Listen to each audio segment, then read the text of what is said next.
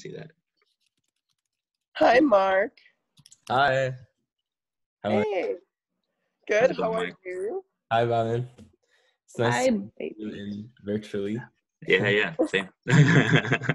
So, Mark, I see you know Bobbin. So, Yeah. where are you from, and what do you do? I'm from Montreal, and I work in management. I manage an artist called Emma Becco. She's a rapper from here. She also used to be in the duo Heart Streets, in case you know that. And I also work at a record label, Simon Records, and I work in marketing mostly.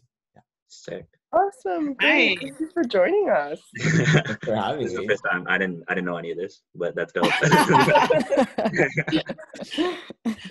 That's the point of our events, to learn something new. So there you go.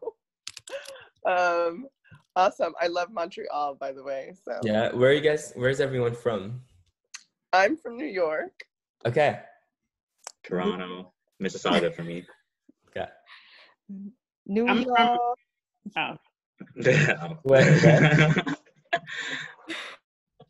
go ahead, Dia. No, I was just gonna say New York. That's it. New York in the house. I'm from Ohio, but I live in Atlanta. Okay. I thought everyone would be from Canada, but it's cool. There's No, I'm just kidding. We love Bobbin. We love Canada. Yeah. We're all over.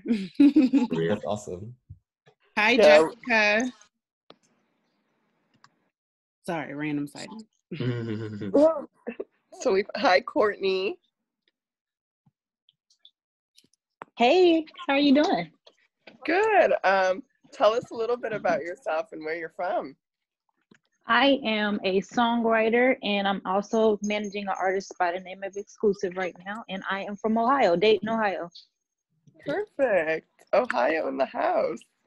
We in here. Yeah. Also, let's see who else. Hi, Travis. All right, I'm just gonna give. Yeah, I'm at work right now, so I'm gonna be camera off. But it's nice to be here. Hi, everyone. Thank you, Travis. And I also encourage everyone to keep their cameras on if they can. Just because it's a networking event, so everybody can see your beautiful smiles and interact with one another. It's going to be a little bit of an intimate event, so later on we're going to, ask each other questions and get to know each other a little better. I'm just going to give it another minute to see if anybody else hops on, and if not, we'll just go ahead and get started. Just give me one moment. Cool. I hope everyone has really cool weekend plans. I know it's Saturday. In lockdown. Yeah, I'm locked down too. There's not that much. Yeah.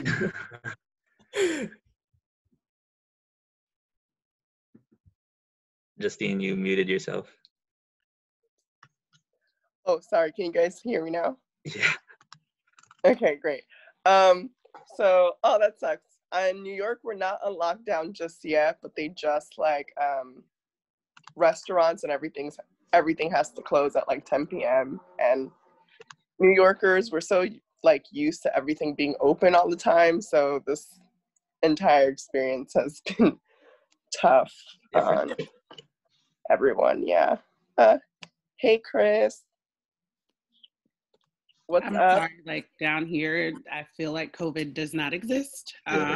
Southerners refuse to acknowledge anything. So it's been business as usual since everything opened up in May. Hasn't been any type of restriction, no nothing. I stay in the house, but no. Good. Thank you. Atlanta is still rocking per usual. I know. I've seen videos of people in Atlanta in clubs and everything. Yeah, lounges, all of that. It's interesting, but yeah. Hi, Jessica.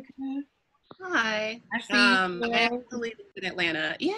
I live in Atlanta, and people are people. They are. I don't People are responsible, but many people are not.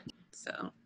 Yeah, no, I have a friend who's also from Georgia, and he was like, he experienced culture shock going to visit his family because he's like wearing a mask and like trying to be distant, and he's just like, it is the same, like if nothing was happening. So, Yeah. I uh, mean, I think it depends on where you are in Atlanta, like where I am in, or where you are in Georgia. Where I'm in Atlanta, like I feel like just the normal stuff, like going to the grocery store, like if you have to run an errand, most of the people I see are in masks. But you know, there's also like clubs that are open and stuff. So it's kind of like, why go to a club if you're going to wear a mask? But also, right. why to go to a club at all?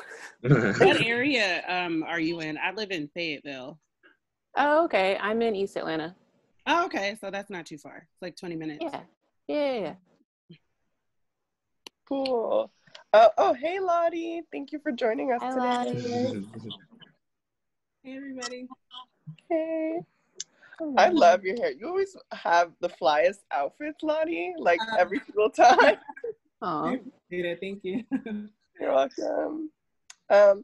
Again, hey, Chris. Happy birthday. Chris actually just released his EP, so I don't know if he's just still hungover from his birthday celebration, but hopefully he can hear us.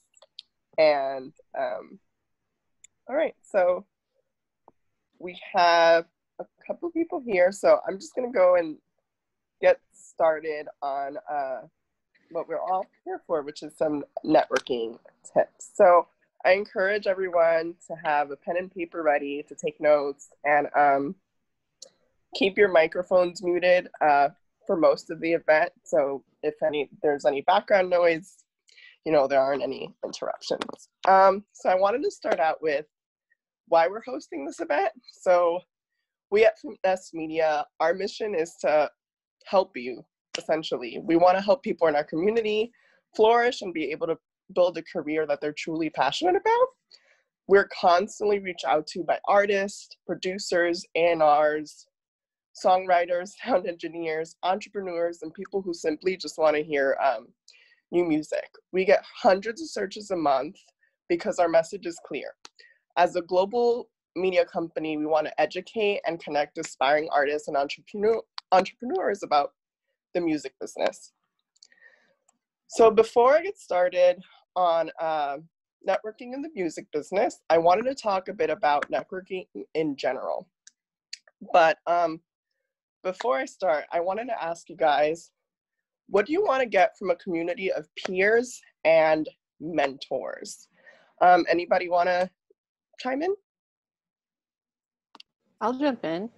I think as a woman, and more specifically a Black woman in the music industry, I think the opportunities for mentors, everyone claims they're there, but most of the people who I see who talk about mentorship are actually on the business side. I don't want to say business side because it's all business, but you know, the non-creative side of music, as opposed to most of the time when you see Black women, they're performers, whereas I'm a songwriter and a little bit of a producer.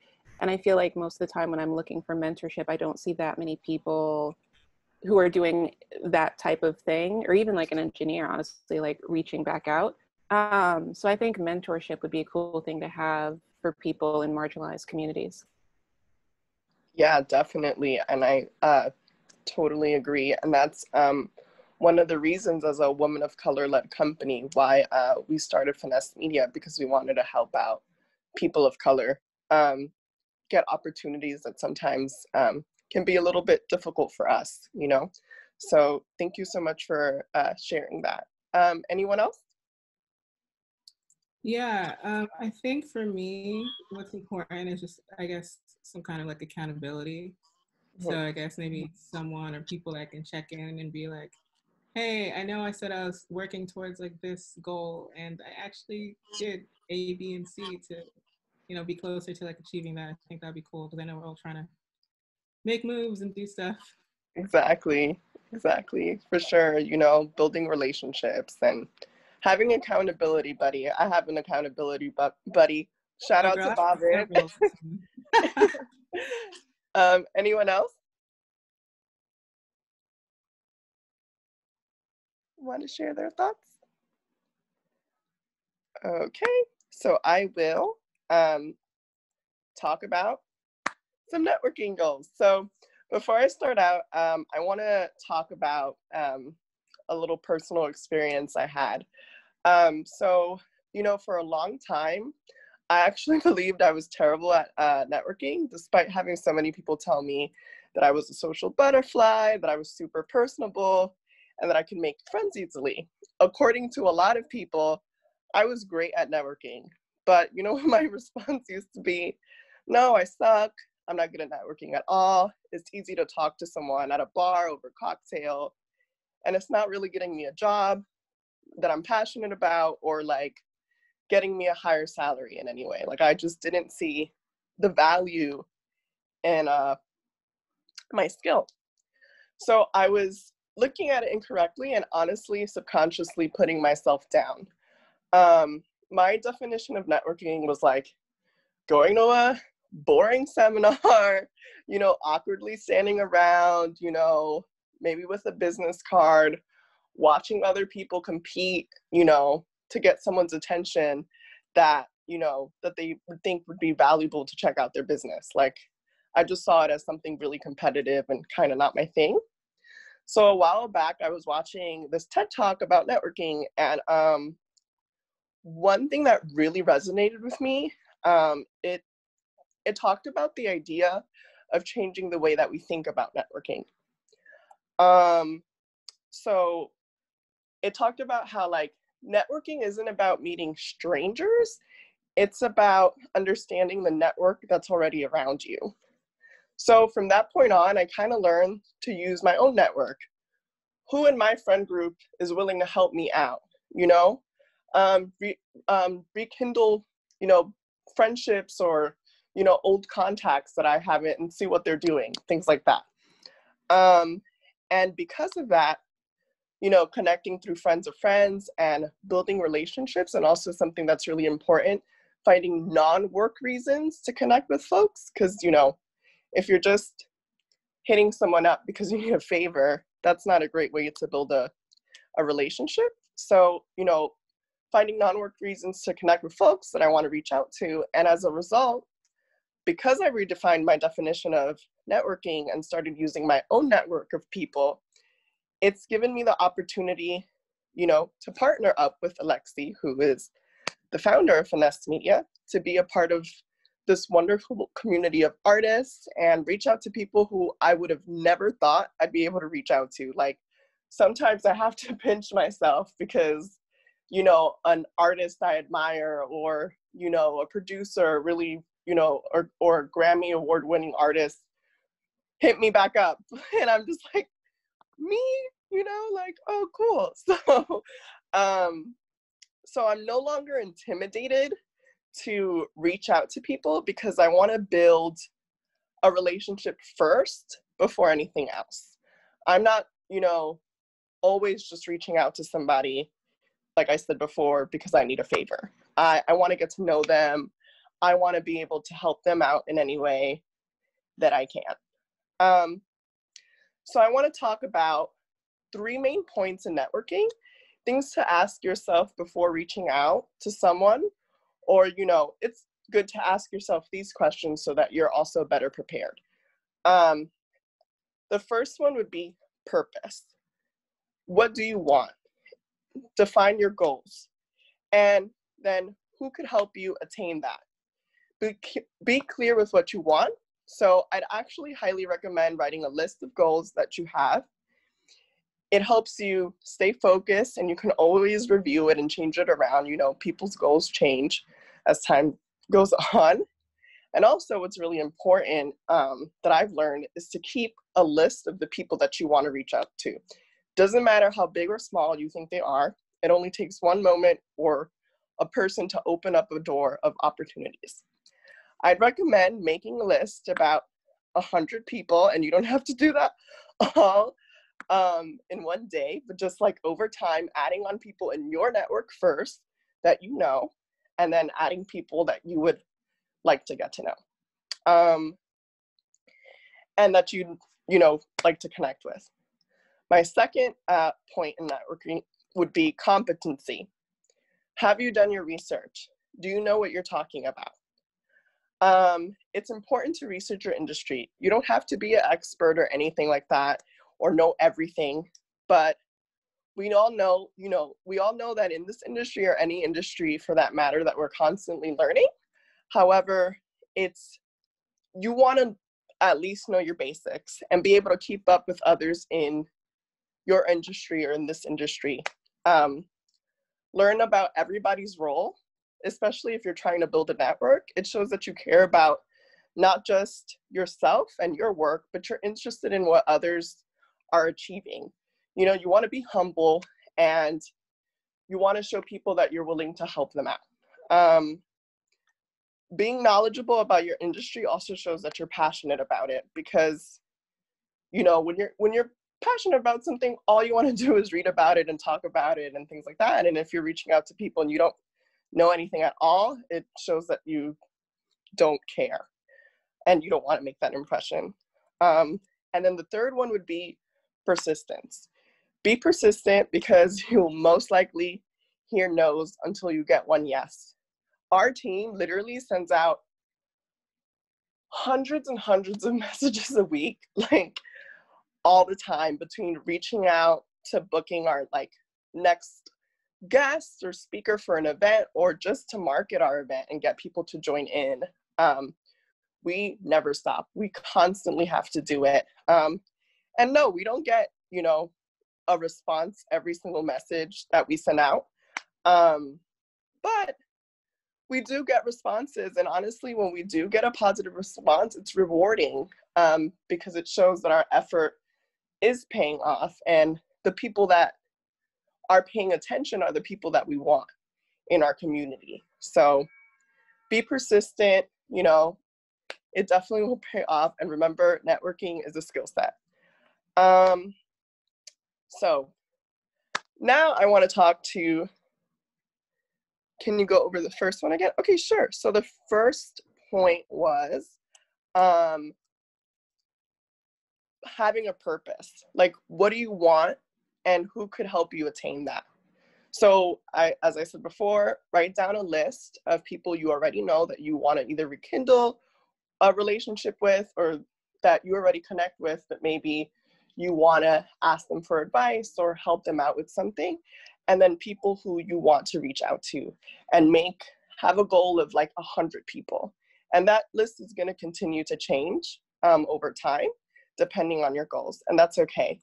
But always keep those people in your contact list, because you don't know if 5 years from now, you guys are going to meet up again, or you're going to need that contact. So it's always great to have a contact list. So now that I've gone over kind of some general tips on networking, I wanted to talk about, making it in the industry. These pointers, along with the pointers, I just talked about, will help you become a more marketable artist or entrepreneur. As an artist or entrepreneur, you want to ask yourself, who's my target audience? Whose attention do I want? And 3, how do I get their attention? Asking yourself these 3 questions can open doors to more press coverage. It can connect you to the right people in the music industry, and also gain more followers and listeners, whether it's on your social media, whether it's on your Spotify, Apple Music, whatever the case may be, your LinkedIn. If you're having issues figuring out who your target audience is, ask yourself, who's following you on social media, and who is your current fan base? What artists do your followers like, and why do they like you? Or if you're an artist manager, why do they like your particular artist? What is it about them that makes them stand out? And also, what's your age bracket? The way you market yourself, if you're a teen pop artist, is going to be different than if, you're Migos. So, knowing your age bracket is also important, and it's a great marketing skill. Again, asking yourself these questions will help you define your brand and market yourself more efficiently. Remember, you need professional, aesthetically pleasing, purpose-focused, attention-grabbing branding. It needs to be created with your identity and target market clearly defined and in focus. So does anyone have any questions so far? No? Cool. So I wanted to, now that we talked a little bit about that, I wanted to talk about, now that you know your target audience, I wanted to talk about like reaching out to press, whether you're an artist manager or an artist or whomever. So you want to get more or better press coverage, right? So in order to do that, knowing your audience helps with this. When you know your audience and what press caters to them, it gives you a competitive advantage because you're becoming what a publication audience would enjoy before you've even started your press campaign or pitched yourself. As I said before, remember, networking is a skill. And, you know, that goes back to our point with doing your research before hitting anybody up. You want to keep in mind what's in it for the bloggers/press people. They need content their audience finds relevant. Your focus should be on how giving you coverage will provide content their audience wants. You know, of course you want to be in a magazine, or of course you want to be in the next hot blog or whatever, but like, if your music isn't going to get, you know, their page, you know, likes or clicks or readers, you're not going to get anywhere with them. So ask yourself before pitching a press release, again, what kind of audience does this blog magazine have? How large is it? How engaged is their readership? Do they have a strong social media presence? Because if you want to gain exposure, you want to make sure that also you're pitching to people who will give you the exposure that you want. Otherwise, it's counterproductive. Also, who and what do they write about? If you sound like Ariana Grande and they write about the Foo Fighters or Metallica, chances are they're not the right fit for you and they're not worth pursuing. One of the easiest ways to find appropriate blogs is to keep tabs on similar artists that are the next step above you, or the artists that you represent if you're an artist manager. If you see that these artists are consistently, okay, sure. So I'll go a little slower if I'm going a little fast for anybody. And if anybody needs me to repeat anything, just let me know. So the first point was, what kind of audience does this blog magazine have? And then the second point is, who and what do they write about? So as I was mentioning before, if you sound like Ariana Grande and they write about, you know, the Foo Fighters or Metallica, it's not worth pursuing. So one of the easiest ways to find appropriate blogs is to keep tabs on similar artists that are the next step above you.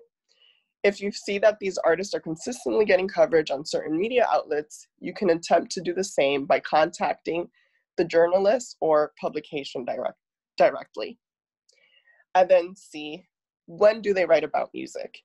Many outlets tend to go for new releases, so pitch ahead of time. Send private links to your content ahead of its release. And if you're looking for a place to find publicists or ways to connect with bloggers, you know, A&Rs, or anyone in the music industry, I suggest going on Facebook, and there's a ton of music industry groups, and it's a great way to connect with other people in the industry. One specifically that I would recommend for press would be Press Connect. I constantly see people, you know, bloggers looking for artists that they want to feature, and artists also, you know, looking for new music magazines or blogs to be featured on. It's just a great way to connect, and it's an active page, so it's not one of those like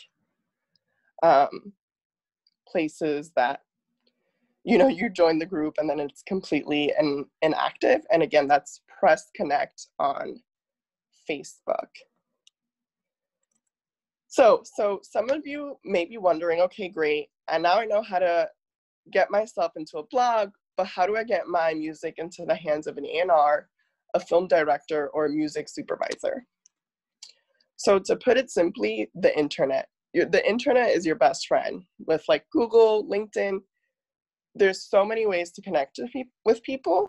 You can reach anyone at any point from anywhere in the world, but you have to be smart about it. So the best way to get in touch with most music industry professionals is, one, check out music blogs again. Writers often interview A&Rs, producers, or whoever the case may be, and those people explain how to get a demo to them. And you should do exactly what they tell you to do to get your music heard. So, listen to what they have to say and send out your demo. 2, Google. Search your favorite record label. Their Google panel should pull up info about the label and go to their contact page. A great thing to do is write down what record labels you'd like to be signed to and what artists they typically sign. So that's really important, like in terms of branding yourself and knowing what you want as an artist, and also just attaining your goals. And like, I want to be signed to Universal, I want to be signed to Sony, or I want to be signed to this indie label. What is it that they're looking for? What artists are they signing that are new, and what's their upcoming rising star? So, and then 3 would be YouTube videos, panel discussions. So industry professionals sit on panels and talk about what they do and what music they're looking for. So search their name, find their company, and their email. This I can personally attest to, considering the amount of A&Rs, music supervisors, producers, industry executives we've had, like the head of A&R for Wayno's record label, Loki L. We've had Samaj, which is the A&R of Dave East. We've had Little Baby's producer, Young T.N. And then just last week, we had Hunter George, which is the executive director of the Guild of Music Supervisors. They've happily shared ways on how to reach out to them and what they and labels are looking for in an artist. I love panels for this reason, and our panels specifically because you're able to have more intimate interactions with industry professionals and add them to your network.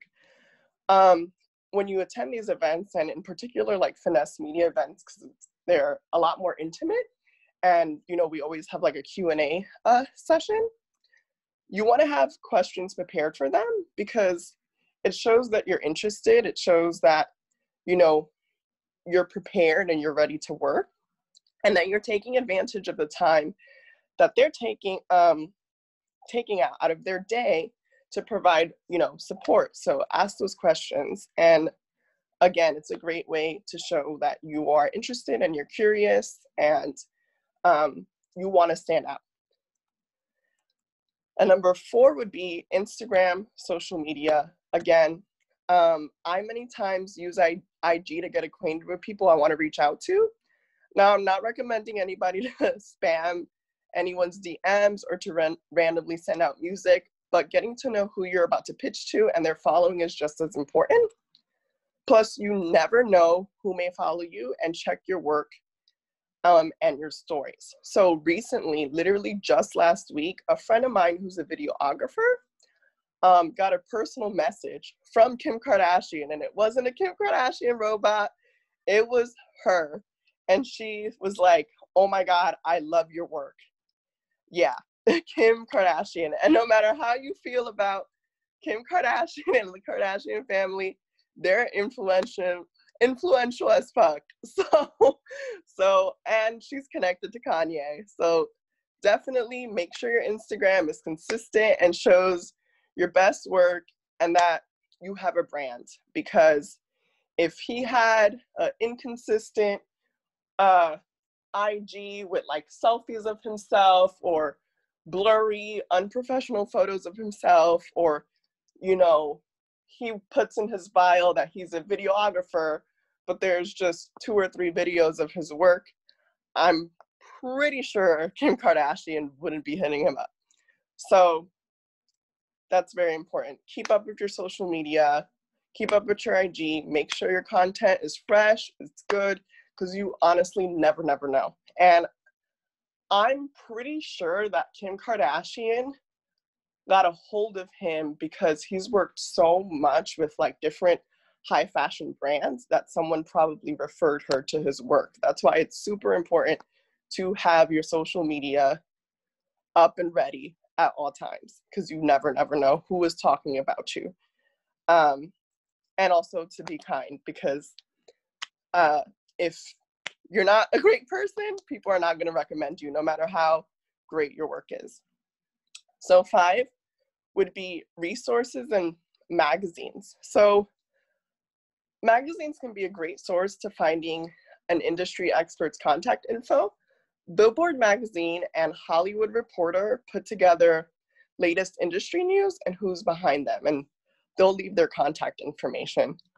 Also, I recently discovered this great site called musicconnection.com, and they have an extensive and updated list, and according to them, they updated it this year, of A&Rs, film, TV execs, and music supervisors, booking agents, like literally anything and everything. I don't remember all of the different lists of contacts that they have because it was that extensive. So again, that is musicconnection.com, or you can Google like Music Connection artist directory. So I would definitely give that a try. So I wanted to check in on how everybody was doing, because I know I've been talking for a little bit. Just give me a thumbs up if you think that this is helpful so far. And if there's anyone who has any tips or resources of their own that they'd like to share. I know Lottie had some tips, or maybe had some tips that she'd like to share, if you want to jump in for a second. Yeah. So I'm gonna drop sorry if it's like loud, by the way. I live with my family and it's just never quiet here. So no worries, I totally get like, no, it's like literally never quiet. It's the absolute worst. So I'm dropping something in the chat as like a guide so people can kind of follow along with me. This is specifically for how to network in the music industry, but I guess technically it could be used for anything, depending on what you want to do. So I have like a little, I think it's called an acronym. I never know words. But you guys know like the luxury car, like Rolls-Royce Wraith. So it's loosely based off of that, Wraith, RAAF. So a lot of these things were actually already touched upon. So you did a great job just like detailing that. But so the first thing to do is research. So I have a mini acronym underneath research. So 1, research your industry. 2, research the person you're trying to reach out to. 3, research your ask. So essentially what you're trying to get. So that's IPA, industry, person, ask. For a template on how to do that, either via email, or actually, yeah, it's pretty much going to be via email is the best if you could have that. Check out my Twitter. I have a TikTok on it, but it's also connected. It was in response to damn it, I forget his name, but basically he's an executive who works at AudioMac/DJ Booth, and he had like a whole email template on how to reach out to people for whether it's like a cold email meaning you have no connection to them, or you can use it for like a warm lead, which means you might have met them once or twice. So you guys can check that out. But like she was saying earlier, research. It's so important. If somebody is an A&R at Interscope and you're asking them about how you can get your song to Beyonce, you're gonna look really dumb because Beyonce is with Sony. So it's like little things like that. Like you just gotta make sure like you're really specific about what you're doing.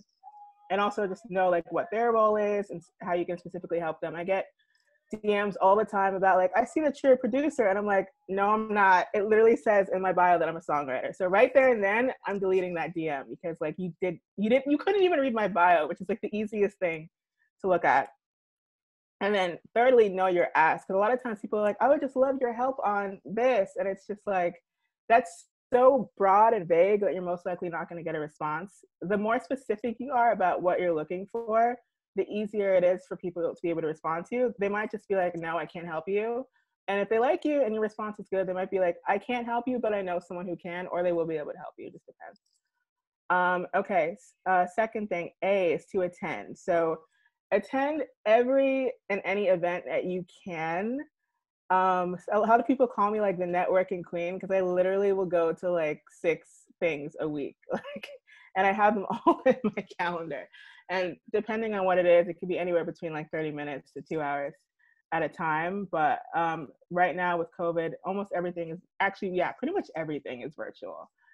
So it, in a way, it makes it easier to network. So it's like we have, you know, communities like this. But if you check those 2 links, those are my Instagram posts, like communities you guys should know about that tend to have like pretty good events. Obviously, Finessed Media is listed as one of them because you guys are great. So shout out to Finessed. But honestly, like I'm sure you guys have all heard the quote that half of the battle is just being in the room. So like being in the virtual room is a thing. Like there are some people I've talked to, like high level people, they'll be like, oh yeah, I recognize you from like this series or from this event or from this whatever. And I think that also goes for social media, like comments. So if there are certain people that you like on social media, like there are people I have like their notifications on, and I'll make sure like anytime they post, I like it and I comment it, like almost without fail. They know me. So by the time, and back when like the outside was open, when I was doing that, I'd meet people in person. They were just like, oh, the name, like it sounds really familiar, da da da da. And then of course the first thing anyone asks is like, what's your Instagram? And then like you follow them, and then that's how they know that they know me. So, and it might seem like stalkerish or relentless, but honestly, these people usually have tens of thousands, if not millions of followers. So you being consistent is just gonna like stand out like in their mind. Okay, third thing, apps. So I'm sure by now, pretty much everyone's heard of this app called Clubhouse. I put the link there. Right now it's in beta, so it's invite only. It's a really interesting app, and I think Billboard actually just had an article about it, and a couple of my friends are mentioning it. I was like, oh, hey. But essentially what Clubhouse is called drop-in audio. So just think about if Twitter and LinkedIn were kind of like one profile together, but everything was like audio. So it's been a really interesting way to network because there are people kind of like at all levels. It's like people who are where you're at in your career, people who are where you aspire to be, and people who are aspiring to be like you. So it gives you the opportunity to kind of be able to talk to all of those people. Again, right now it is in private beta, so it's not easy for everyone to access it. But if you do know someone who's on the app and you download the app and make an account, it will give them a notification for you to get on. That's how I got on personally. It wasn't sent an invite. So I definitely encourage everyone to at least try it out. The worst that can happen is that you end up on the wait list, but the longer you wait, the longer it is for you to be able to get on, because once they do open it to the public, it's just going to be an order of who made an account. Other apps, everyone knows about GCal, or I hope everyone knows about GCal. In order for you to be able to keep your life organized, you need to have a schedule. You need to have a calendar. I personally love GCal because I have multiple different email accounts and I use it for different things. And I could color code, and I could set like a timer of like how often I want to be reminded, and et cetera, et cetera. My GCal is like, everything is blocked. Like even when I take a nap, when I eat lunch, everything is blocked from like 6 a.m. to 2 a.m. So another alternative to that is something called TickTick, which I don't even know if I spelled that right, but if you look it up in the App Store, you'll see.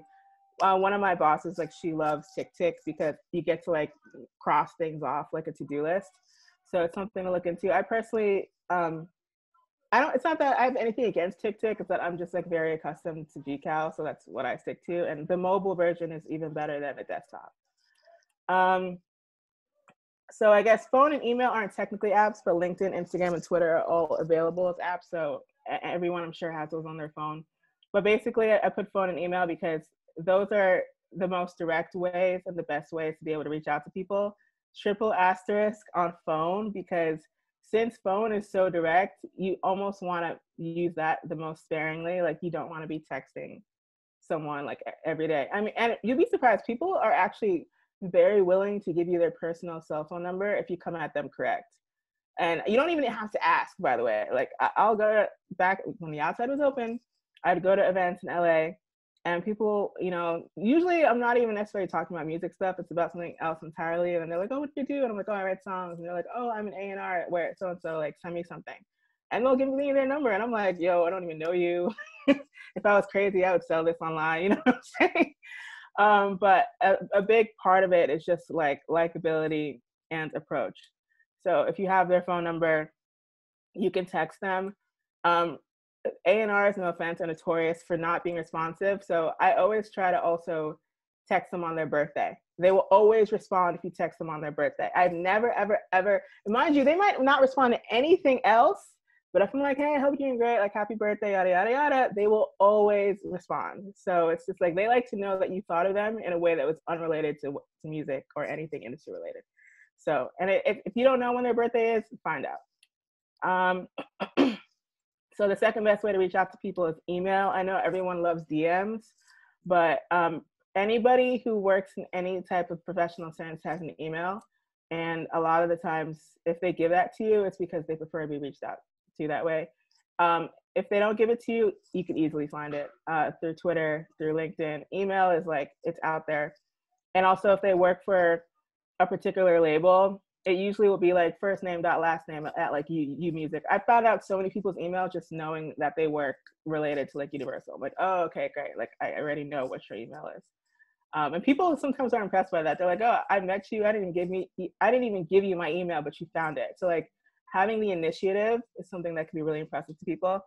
Otherwise, LinkedIn, which I know is the unsexiest networking app, but people are going to respond. Like if you want to connect with someone on LinkedIn, especially if you don't know them, you should be sending a message. Like I personally am way more likely to accept LinkedIn requests from strangers if they put a message like, oh, I met you in the Finessed media panel or whatever. I'm like, oh, okay. Because then there's like some kind of point of contact. Like if I just get a random cold request, I might not delete it, but I'll just kind of let it sit there because I'm just like, who the hell is this? So always send like a thoughtful message. And even whether you've met them or not, always send one.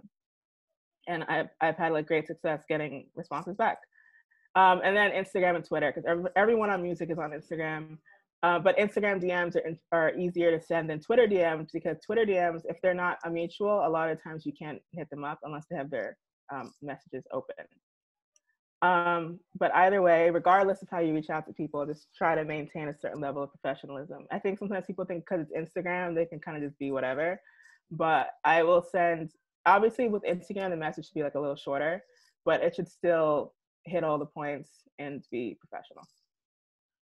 And the very last thing, F, is for follow-up. And this is probably one of the most important things. Like, you really can't just send one message and expect a response. Like, you have to think about how many other people are also trying to reach out to these A&Rs or whoever else.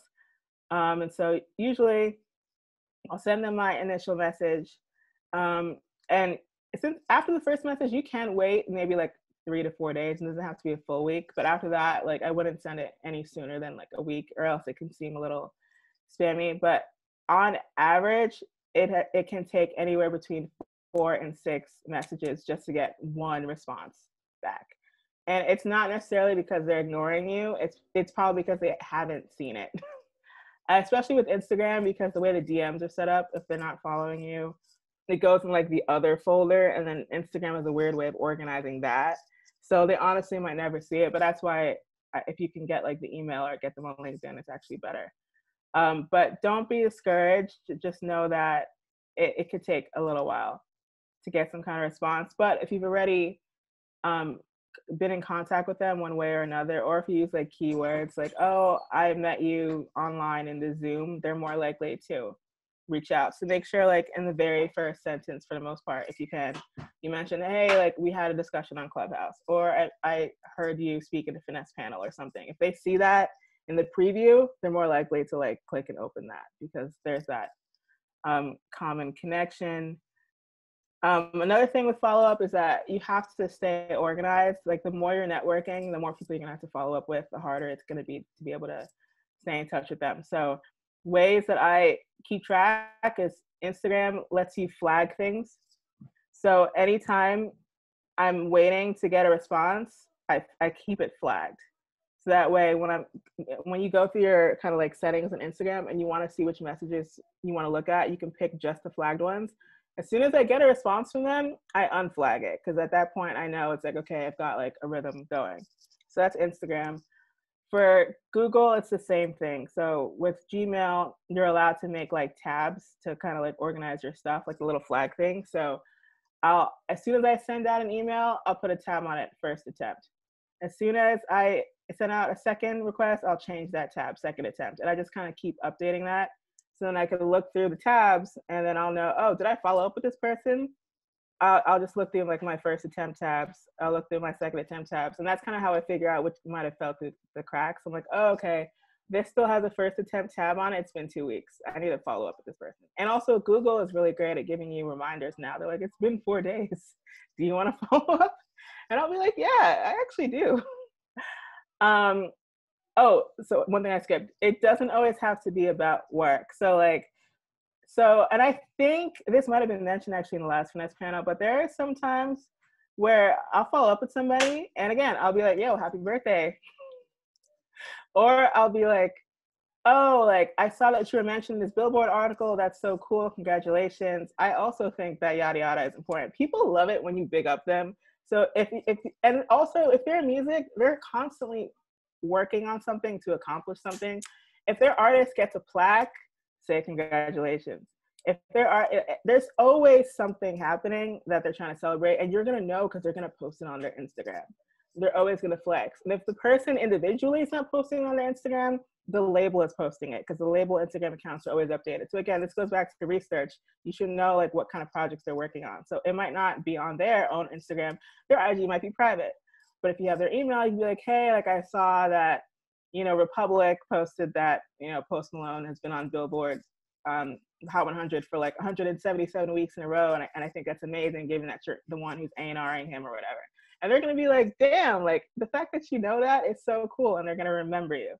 So just with follow up, don't always be like, hey, did you listen to that track yet? They hate that. And they most likely will put you in spam after that if you do that. But also at the same time, you could hit them with the alley-oop and be like, hey, like I saw that you're working on this project. Just wanted to send you a couple of beats because I figured that this would be something that might be interesting to this artist. And, again, it's just like, always just be thoughtful about the approach, regardless of how you're trying to reach out to them. And the very last thing is that I know not everyone is on Clubhouse, and it makes me sad because I want everyone to be on there. But I have this bi-weekly room called Career Hacks, where we discuss like different ways that people have been able to kind of hack their careers or find ways that it's been easier for them to achieve success. So I linked the link there. It's free, read it through. You can share it with whoever you want. And it also will be updated every 2 weeks. So just make sure you're checking back on that link for every time Career Hacks happens. So that's it. Sorry, I know that was a lot of talking, but yeah, that's it.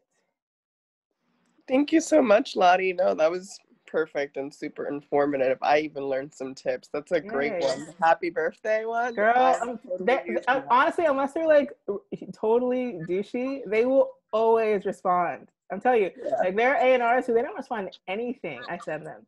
All they respond to are happy birthday and congratulations. That's it. Yep. Everybody likes attention on their birthday, yes. Or acknowledgement if they've, won an award or something. Right, right, exactly.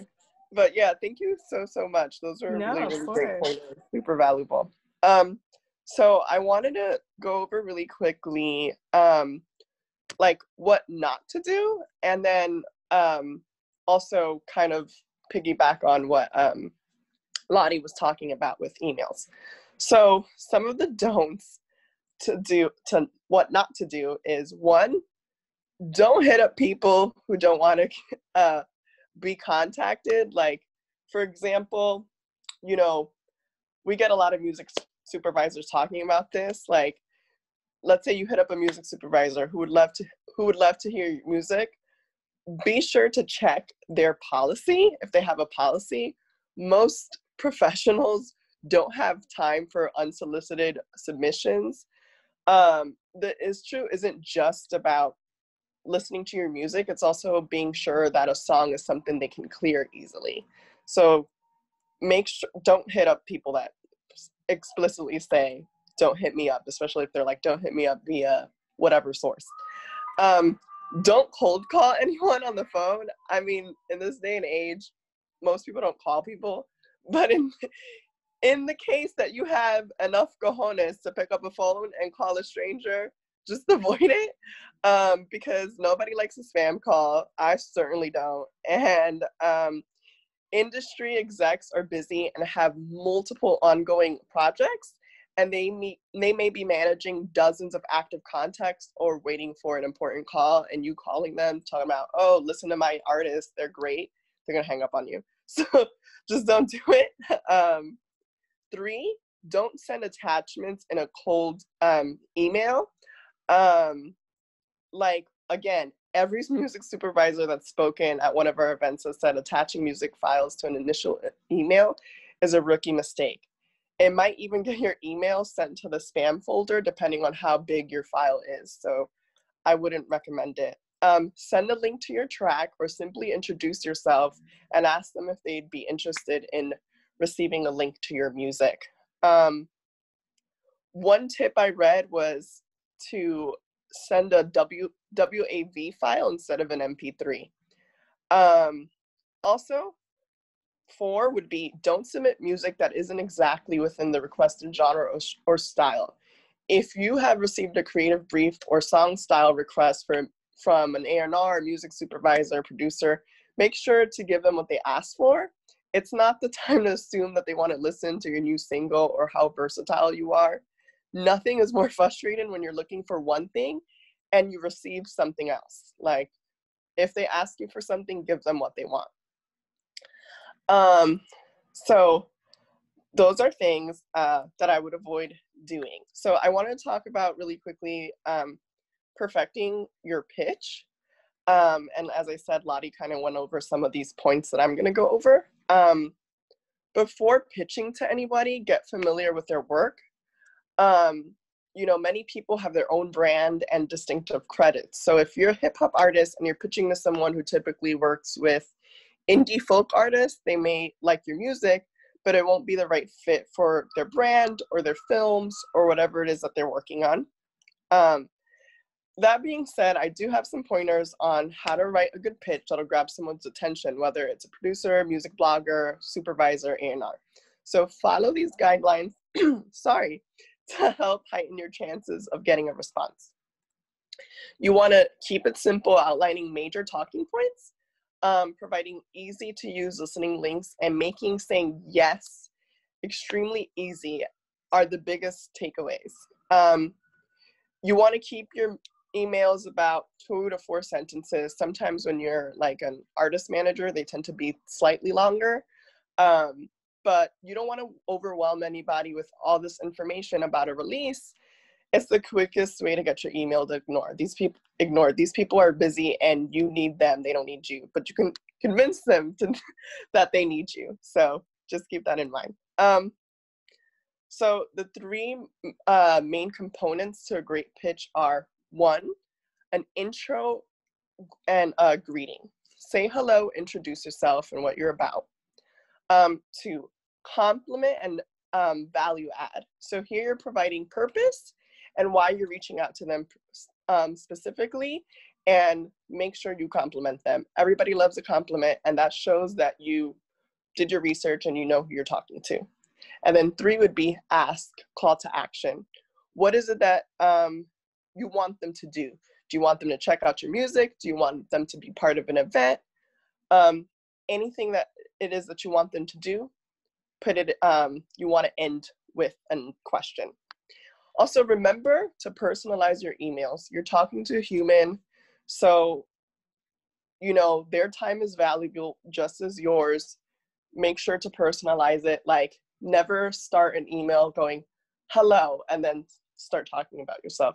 Make sure you're saying, hello, Lottie and team, or hello, Tiffany and team. That shows that you're specifically writing to them and you're acknowledging them. And you're acknowledging that they're human. More often than not, also, as Lottie was saying earlier, follow-up emails are so important. It's sometimes more important than your initial email, because it'll keep someone, it'll keep you on someone's radar, and it'll heighten your chances of getting your song listened to. So yeah, wait a few days to follow up. Don't send an email on Tuesday and then on Wednesday hit them up, because then you're spamming them. So I wanted to read out some examples of pitches that I've written and some of our team members have written. This particular email pitch is from Dia, who's part of our Finessed Media family. Shout out to Dia. And she's hosted 2 very, very successful music supervision panels. So she's really great at getting people to get back to her. So I wanted to share her email. So Tiffany is going to share her screen, and you're going to receive, everyone here is going to receive these email templates. So her email reads, "Hi Patty, my name is Dia and I'm a manager at Finessed Media Inc., a global music media company. My team and I are hosting a music supervision panel this weekend. I think you would be a great person for aspiring music and film entrepreneurs to learn from. We recently had Jennifer Smith and Jessica, I can't pronounce her name, so I'm just going to say Jessica G, who are guests on What Up Pitches as well. Would you be interested in joining our panel on Saturday? Please let me know your thoughts." So, as I said before, you always want to end your pitch with a call to action. It lets the person reading your email or DM, because this, I believe, was a IG email, so it's even shorter, that you expect and you hope for a response. So take note of how in Dia's email or DM, she introduced herself and her work. Then she proceeded with her purpose, a compliment, and value add, and then finally ending her email with call to action. So the second pitch email I have is when I sent out an email to songwriters for a songwriters event. So I'll break it down. So my intro greeting, hello Sasha and team. My name is Justine Milagros. I'm the Director of Operations at Finessed Media. Finessed Media is a global platform for aspiring music artists and entrepreneurs founded and led by women of color. And then my compliment value add is, we're huge fans of some of your works, Run It, Love Me Now, and Someone. And we think you'd be a great person for our community to learn from. And then lastly was the call to action. Would you be open to sharing your insights with aspiring songwriters on a virtual Zoom event? Thank you, and I look forward to hearing from you.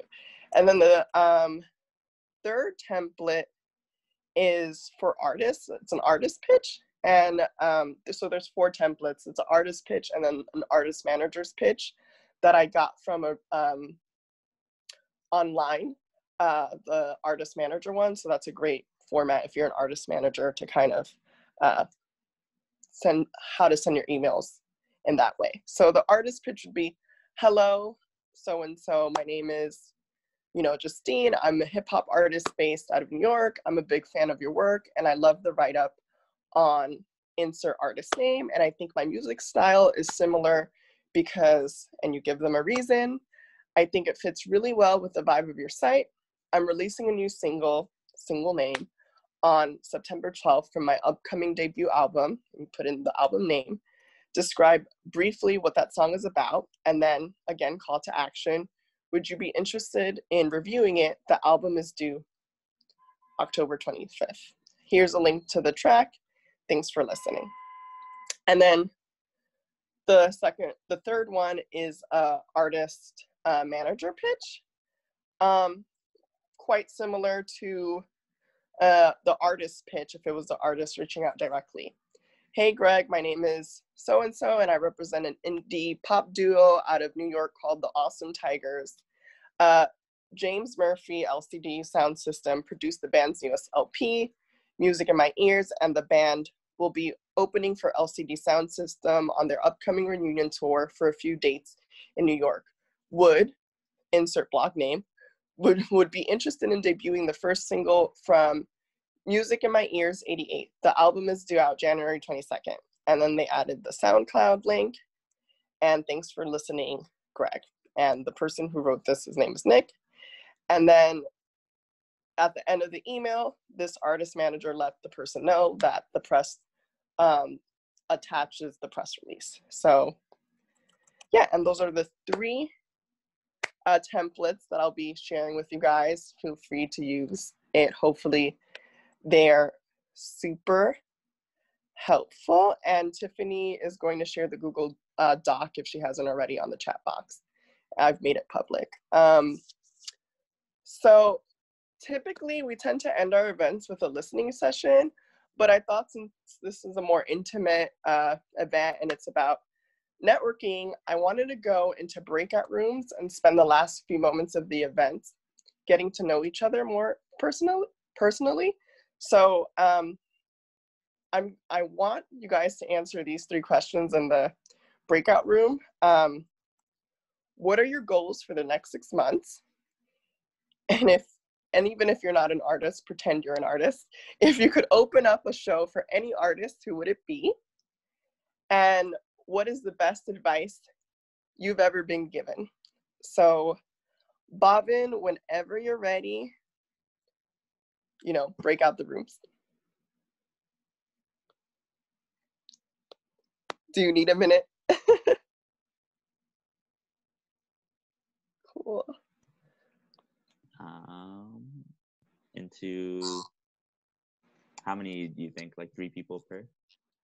How many people do we have? So we have 16. So Okay. yeah, 3 people, just evenly distributed. Let's see how this goes. Let's see how it goes, guys. All right, join.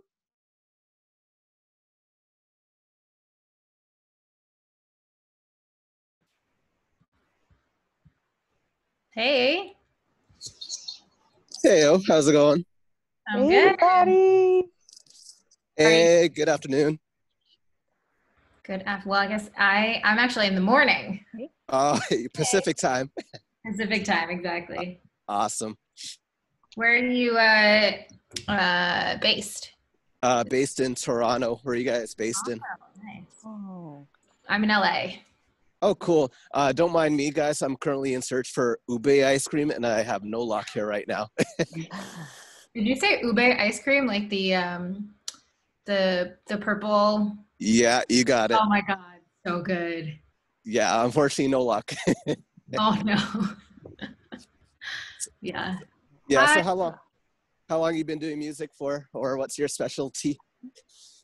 Yeah, so I'm an artist, songwriter. I've been like making music for a long time, but I just started like producing earlier this year, and and I have an album coming out in less than a month, I think, at this point, which is crazy. Yeah. Looking forward to that. Yeah, I know. Yeah, congrats in advance. Thank you. Yeah, and it's definitely time to start like reaching out. But yeah, got to get on that.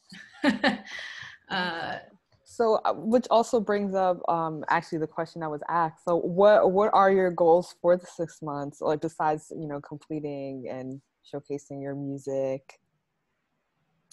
Yeah, I for the next 6 months, I guess this obviously for the next couple months it'll be focused on the album and just getting that out and like hopefully promoting it. I actually strangely like am not as concerned about I think my first concern was just like making sure the music was there and that like I was super happy with the project, and then it just like had a home out in kind of the universe, and then I was planning to sort of just like pitch it out and do that as time went. So I wasn't as concerned with, I know a lot of friends who want to get their albums like, premiered in this particular spot and reviewed and all that stuff, which I've had some like really nice reviews in the past, and I'm definitely going to, pitch as well. But less concerned about that because I know people who've gotten stuck where they've got really good stuff that they're just sitting on, and because they're waiting for, a PR spot. So yeah, I think, and this album's like very much in it's like very personal to me, and I really wanted to tell this story. And I think like this year in particular, like I had the goal of putting it out. So so that's like immediately. But then for the next 6 months, I really want to, because this experience has really been like just like time pressure to get something done and out, which is really important for me actually, because I for the longest time I was like making music and not really finishing it. So I want to just like get it out. And then my next goal is to like collaborate. So collaborate as much as possible, kind of have like no necessarily like deadlines for myself, but just like explore and work with more people. So yeah, hopefully I'll get something going with Ladidai soon. I'm like such a big fan. So Ladidai, you have to definitely let her know or reach out to her. Oh yeah, make the magic happen. For sure. We've been like DMing. I think back in September we were talking about like October, and then October just got insane for the album for me. So soon. Yes. So who would you want to open up for? Like as an artist? Yeah. Ooh. I know that's a tough question. I'm like, who would I? I know, right? I mean, I definitely have like the artists that I'm a huge fan of, but I don't know if I'm trying to think like my music style, who I would open up for. It may like I love Maggie Rogers. I don't know if I would be. Yeah, I think I could probably do an opening act because I have more of like the guitar folk type stuff. But I also really love the artist like Ma, who's a Danish artist, and Lorde, love Lorde, but she hasn't really been doing too much unless she's like working on something. But yeah. Yeah. Yeah. I was gonna say with artists, like they always like surprise us somehow. It's like, oh, you dropped the album today? Yeah, exactly. That's random. Exactly. Yeah. So I'm just like waiting for the day, I guess, when that surprise drops. But yeah, it's a good question. I have to probably like think about. There's tons of artists that I would love to open for, but right, absolutely. Yeah. No, Yeah, but I would love to like I guess Courtney. I don't know if we've actually met before. I'd love to. I don't think so. Hi everybody. Hello. Courtney. How y'all doing? Good. So yes, I am a songwriter from Ohio, but right now I'm actually managing an artist. So I've been more so focused on more so the managed side instead of the artist side or the songwriting side. So I guess for like the next 6 months, it's going to be split. I really want to focus on getting my artist in the best possible position. Like we're working on getting his project done and shooting videos and getting content done. But then I'm also going to start focusing more on writing again because I kind of stepped back from it. So the next 6 months, I am trying to make sure I'm spreading my energy evenly. Yeah, that's so important, especially like just being organized and just giving yourself like certain deadlines. Because I mean, I know myself, if it's like not on paper, if I don't have the time frame or the schedule, my brain will just explode. Right. So, but I was gonna say, so songwriting, how long have you been doing songwriting for? Did you freeze, Courtney? Oh gosh, yeah, I think she did. Oh no. Oh no. Oh no, Courtney, come back. Oh no. I think she froze. Yeah, that's it. Yeah. Hopefully she'll come back. Yeah. What about you, Nick? Yeah, what's going on with you, Nick? Not too much. I've been actually in the music for the last 12 years, but over the last few months, I actually switched over my stage name. So I'm kind of rebranding everything over. Awesome. What's your new stage name? Under Stoneham, which is the last parts of my first, middle, and last name. Oh, unique. Okay. Yeah, so an anagram of sorts. So I currently have a project that's coming out under a small independent label. Oh, nice. And that's coming out next month. So the next 4 to 6 months is part of the whole rebranding scheme, where it's just at least getting 100 people familiar with the music. Because I've kind of, with the rebranding, it's really necessary to get people aware of who I am again and what I do. And I figured that starting with 100 people is a good number. Yeah. At least and having a target of at least 30 to 50% out of that 100, just so I'm not saying I need 100 people straight. Just if I have 30 to 50 people at the end of my goal, that's fine. So just what, so sort of what you were mentioning earlier, Dia, where it was just having to put things out on a calendar. Mm-hmm. And even just thinking 3 to 4 projects ahead and just knowing what the end game is at the end of 4 releases. So this is kind of the beginning stepping stone. So I have a question for you. So like, what made you decide to like rebrand? I'm just curious. I think that the old name I had, it was unfortunately too similar to other artists. Mm-hmm.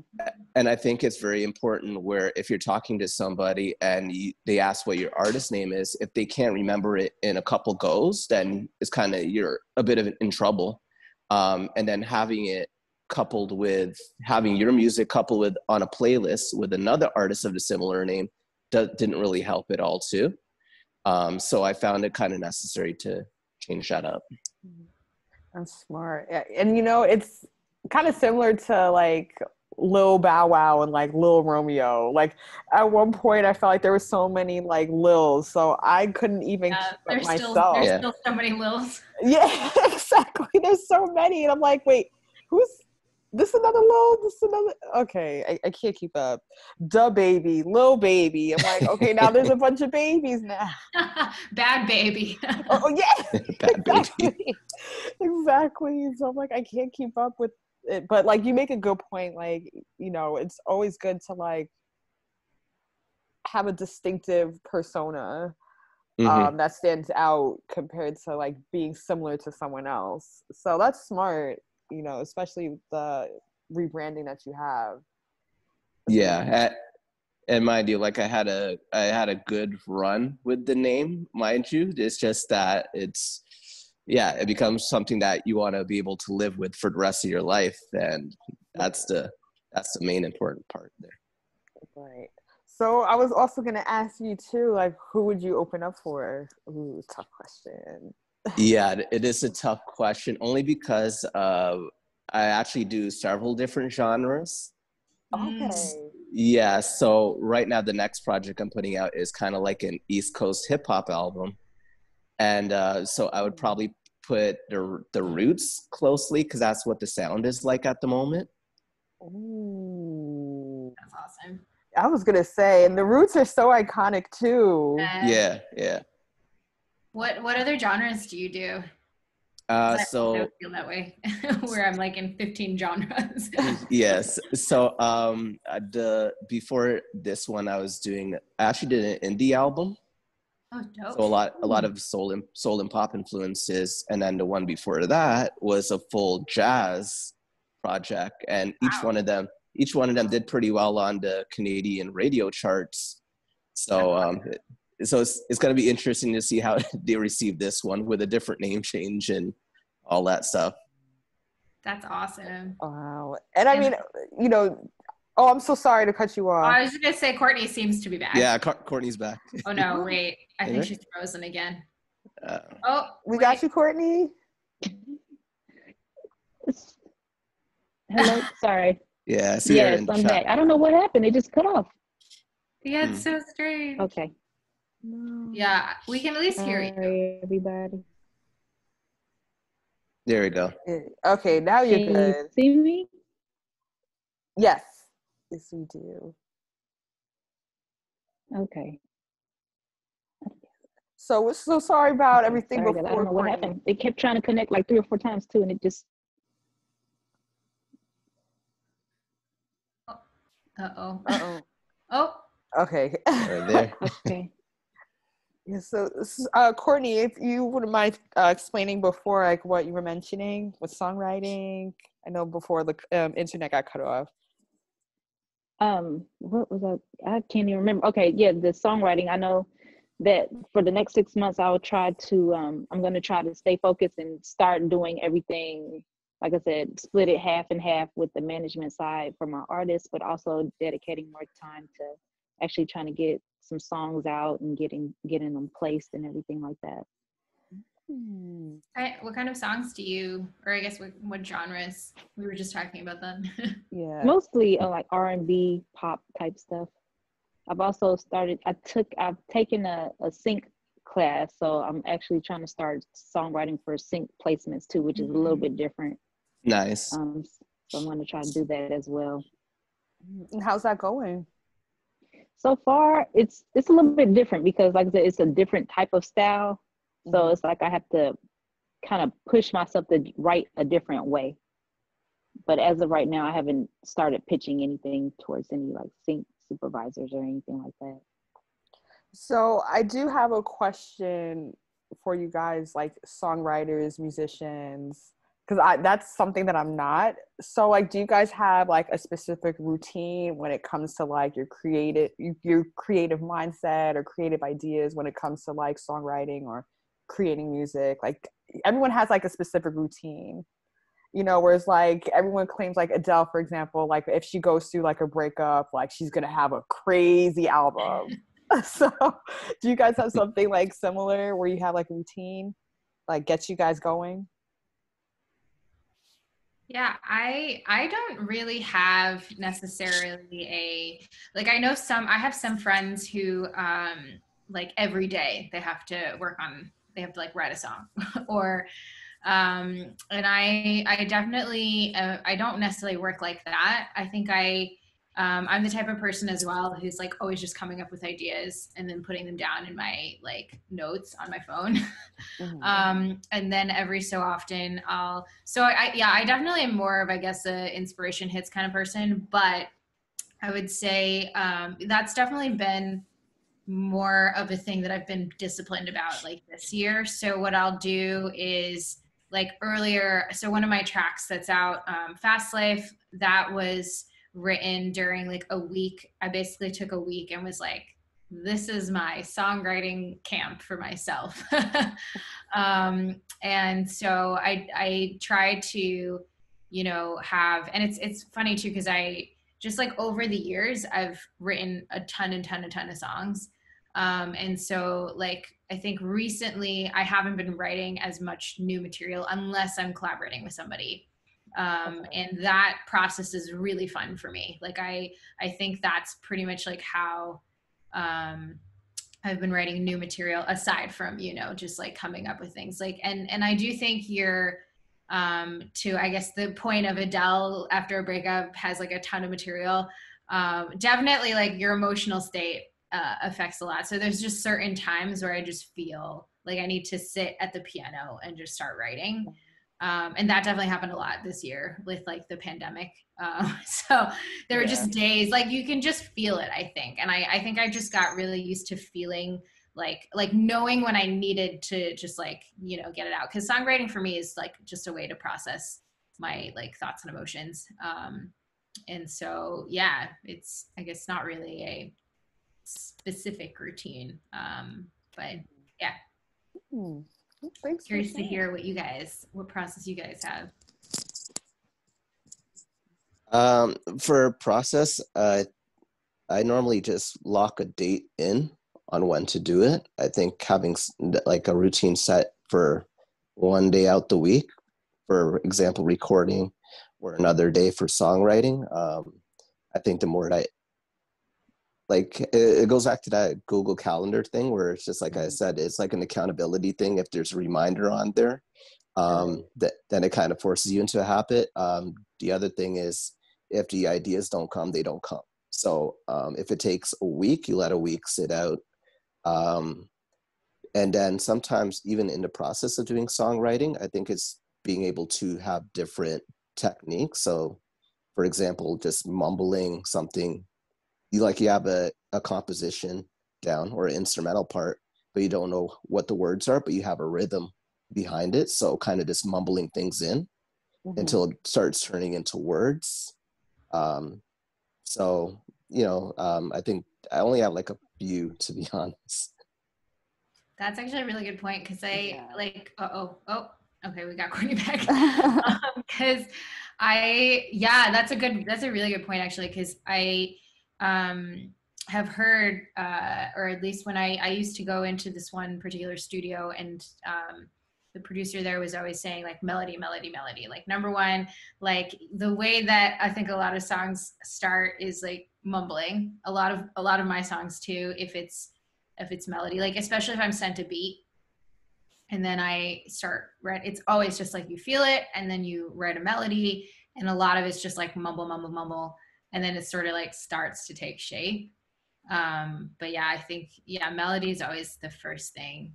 Sometimes the words come with the melody. Sometimes, like, I guess I have so many like lyric ideas, and maybe like 5% of them make it into an actual song because like the melody is so important. So yeah, that's a good point, I think. So how about you, Courtney? Like, do you have any routines when it comes to songwriting? Not really, not a routine, which I think I'm gonna start doing that because it'll make me more disciplined. Where actually, like as Nick was saying, scheduling, because it'll go a few days without writing something. Those days turn into weeks, and the next thing you know, it's been months since you wrote something like a real song, right? So for me, I usually just kind of go by the feeling, or if I'm just like you can kind of stem off of that.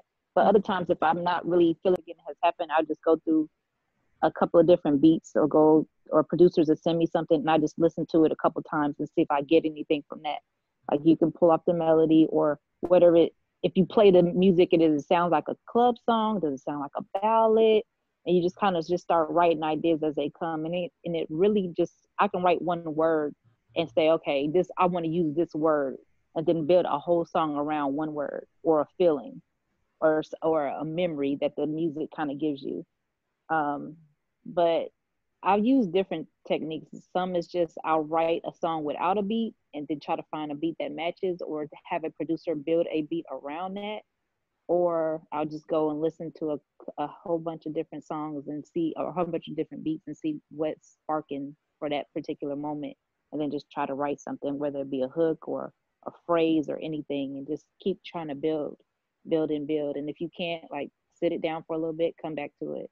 Let it sit for a week, come back to it, and just try to keep building until you can get a complete song. Or if you can't complete it, that's when you reach out to other songwriters and say, hey, this is what I've got so far. Like, what's your take on it? Let's collaborate. Let's try to see what ideas you get from it.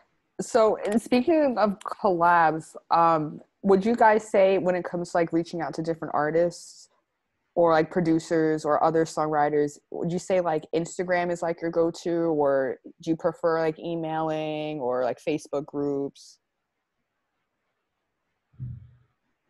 No real rule of thumb, I think. And it always becomes like something where you have to be familiar of the person's work too. And, and just having the pitch as well, in terms of how you communicate with them is key. I find there hasn't been really any difference between all the different social media platforms when communicating with them. Yeah. And would you say like with the pandemic, was there like a difference when it comes to that, or not so much? It's kind of still been the same? Not so, I don't think so much. I think if anything, on my side, a lot of it has slowed down in terms of artists that I've been around. Oh, I guess. We lost Nick. I was gonna say, well, in about a minute, we're gonna go back to the panel, but this is cool. I like the breakout rooms. I'm so glad we were able to talk and chat a little bit. Yeah, and also, Dia, if my Zoom was acting right, I probably would have actually heard most of y'all. Yeah. I missed most of the conversation. No, Sorry, guys, but No, this it's is my first breakout room. I don't know anything about Zoom breakout rooms. Oh, really? I liked it though. Yeah. Yeah, No, no, this is fun. I actually don't know how these are set up, but these are fun. yeah, no, I totally agree. It's Yeah. everyone's, it's like random too, so you can just meet whoever and just go talk with whoever and just network. Box. Yeah. Like the launch page or whatever? Yeah. So, because I want to talk about the membership really quickly. Oh, hell yeah. I think I just did. Yeah, I did. Oh, okay. What's up, y'all? I put the Google Doc. I put everything in there. Okay, great. Thank you, Tiffany. And we're all back. Yeah, thank you guys. I hope you guys got to know everyone a little bit better and that this was extremely helpful for everyone. I had a lot of fun in the breakout room. Shout out to Taylor and Juke the Kid. So before we head out, please, put, if you haven't already, put your Instagram, your emails, and connect. Tiffany's gonna put the Google Doc again, so everyone can get connected. So Finessed Media, we just launched our membership program. So if you really enjoyed today's event, I would highly recommend joining our membership. It's only $5 a month, and you get to join all of these events for free. And typically when we do have listening sessions, if you're not a member, you would have to pay $21 to get your music heard. But if you're a member, submitting a song is absolutely free. And like I said, we get connected with really great people. We've had Charlene Bryant, who's the manager for Trippy Bed. We've had Low Key L. We've had, the executive of the Guild of Music Supervisors, Hunter George, Little Babies producer, Young TN. So we've had some really influential people. So it's, Finessed Media is definitely a place you want to get your music heard and get some one-on-one advice and interactions with people. And when you go on the site, it'll explain the different tiers and what you get on the different tiers. So I really, really hope everyone had an amazing time and that you guys found this valuable. Next week, we'll have another event as well. So just stay tuned on that. And otherwise, I hope you guys have a great day and a beautiful weekend ahead. Thank you. Thank you, guys. Thank Thank you. you guys. It was great. Appreciate you guys. Seriously. Bye, guys. And also, if you want to reach me, my Instagram is Justine_Sade. I'll just leave it on here, so you feel free to follow me if you want. Just give me 1 second. I'm gonna write it on here.